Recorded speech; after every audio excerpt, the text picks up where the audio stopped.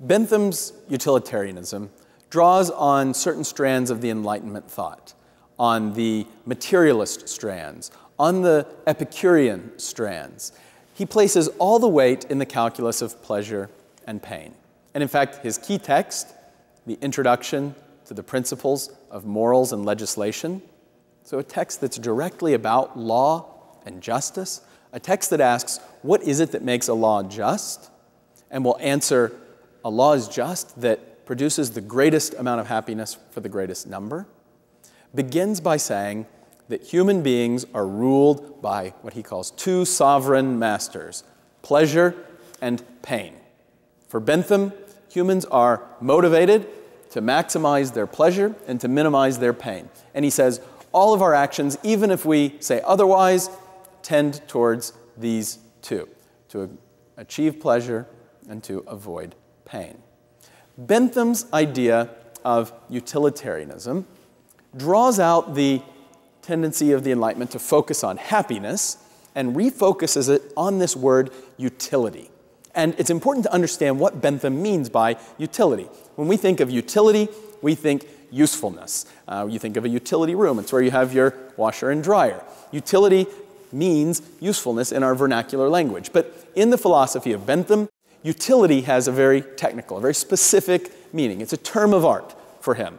And by utility, he means happiness, but he also means pleasure. He means the good. He means interest. And for Bentham, this is the power of utility. It doesn't mean usefulness as opposed to, say, beauty or ornament, but this is a misconception that the utilitarians come to fight constantly. Utility in this sense doesn't just mean functional. It means a whole vision of what is good. So for Bentham, utility is everything good. Happiness, interest, the good, morality, all dissolves into his concept of utility. And he says utility is measured purely by the presence of pleasure and the absence of pain. So Bentham's idea of utility is a specific outgrowth of Enlightenment debates about happiness. But it transforms them. It encapsulates every possible concept of what is good and wishes to dissolve it into a calculus of pleasure and pain. And so Bentham's concept of utility, this embracing, this holistic concept of what is good, what is pleasurable, ultimately revolves around the presence of pleasure and the absence of pain. And for Bentham, the morality of an act, the morality of a law, the morality of an institution is to be calculated. There's something very mathematical, something very mechanical about Bentham, both in his personality, in his writing, and in his way of thinking about morality. You could always calculate what it is that makes something moral. And this calculation is purely about maximizing pleasure. And Bentham says that pleasure has different aspects. And in fact, he's a cataloger, he's an organizer. And the way that his mind works, you can read in the very opening passages of his introduction to the Principles of Morals and Legislation, that he says that pleasure has 7 circumstances. It's intensity, it's certainty, it's nearness. So in other words, he says there's these different ways that you can try and measure how much pleasure something has. It's intensity, it's duration, it's certainty, it's nearness, its extent, the number of people that it involves. And so for Bentham, all morality is like addition, multiplication, subtraction, and comparison. That the scales of justice are measures of what is pleasurable minus what is painful. And any act is to be measured, to be calculated on this utilitarian calculus. Now, notice several aspects of this way of thinking about morality and justice. One, it is highly universalistic. It is, in fact, a progressive and egalitarian way of thinking about morality. My pleasures are just as important as your pleasures. And there's no one greater person than another in this calculus. And so Bentham is a great reformer. He's looking at English society and English law and trying to think, how can this society progress? How can this become a fairer, a more just, a more moral society? Only by maximizing happiness, by maximizing pleasure for the greatest number. So utilitarianism is universalist in that sense. Moreover, notice that it's consequentialist.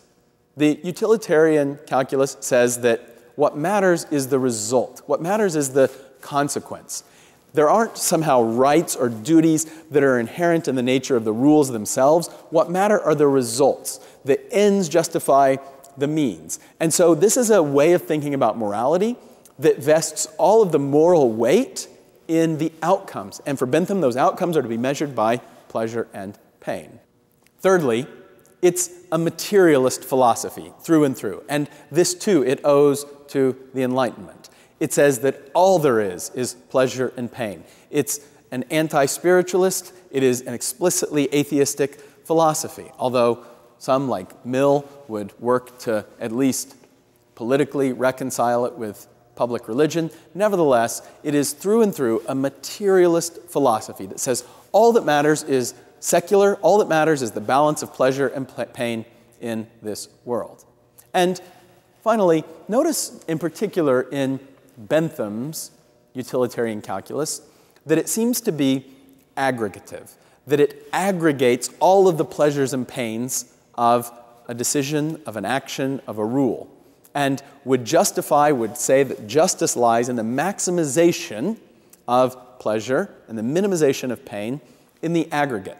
So it doesn't differentiate strongly between individuals. And so, for instance, utilitarian calculus on the Benthamite model and the strongly utilitarian reasoning of Bentham doesn't distinguish between my individual rights, but rather places all of the emphasis on the total outcomes, the aggregate outcomes. And so it could justify the violation, the harm, the pain that's inflicted on a single individual if the pleasure that's created in others, in the aggregate, outweighs it. And so that's the nature of Bentham's political and moral calculus.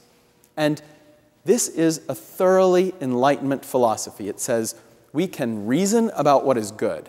And it is willing, and in fact Bentham, as a great reformer and political advocate, would see his philosophy as a radical and deeply relevant social philosophy that, if carried to its conclusion, would reform society, that would sweep away traditions, laws, these concepts of rights, and replace them with a vision of a government that ruled for the greatest happiness of the greatest number.